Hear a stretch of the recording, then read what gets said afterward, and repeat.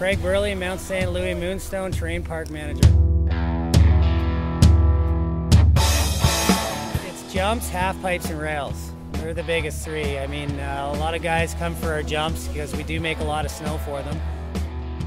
And more snow in a jump usually means, you know, more air, more landing, more everything. The rails are another part. Rails have just developed from, you know, a steel handrail that you would hit in your backyard or in the city to double kinks with rainbows, and you know, we're just adding more and more to these features. We run an 18-foot half pipe. We also have a 12-foot half pipe as well, which is a great progression part.